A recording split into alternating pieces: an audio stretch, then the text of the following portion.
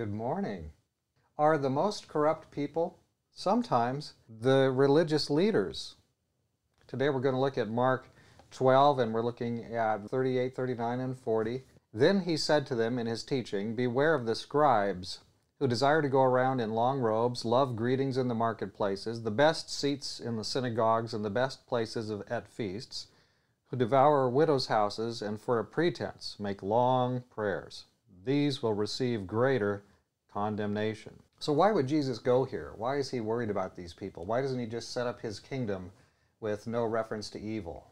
Why doesn't he just kind of let it freeze it out and let it die on its own? Well, because evil's never satisfied. Evil will come, and it's always trying to impose itself on those who are cleaving to good. There is a breach between good and evil, not repairable. There is a great controversy between good and evil. There's going to be no compromise, no negotiation. There's no way it can be worked out and smoothed out and let bygones be bygones. We have total selfishness versus total unselfishness. And strangely, sometimes it's the religious leaders which are the biggest piece of this, the biggest exemplars of the wrong thing. Beware the scribes who desire to go around in long robes. So there's people with ostentatious dress. They're wearing these very expensive suits and clothes. They think they're important. They present themselves as important people. They love greetings in the marketplaces. They're seen in public displays, photo ops, showing how important they are doing stuff. The best seats in the synagogue. So again, they go and they present themselves in public spaces where there's religious meetings going on among the various religious groups. They're engaged there. They're doing something. They're in that space. What else are they doing?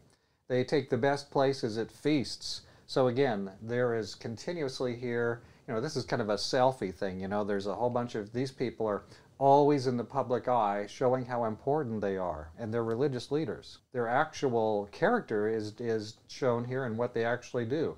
They devour widows' houses. These people are scraping the last few pennies from the poorest people. They're just oppressing the poor. All this business, but for a pretense, they make long prayers. So they are basically showing off. They're alleging their piety in the public space. It's interesting too that if you go back here, just two devotionals ago, we looked at the scribe in Mark 12, verse 28 through 34. Jesus has this scribe that pops out of the crowd, and he says, "Here, answer this question."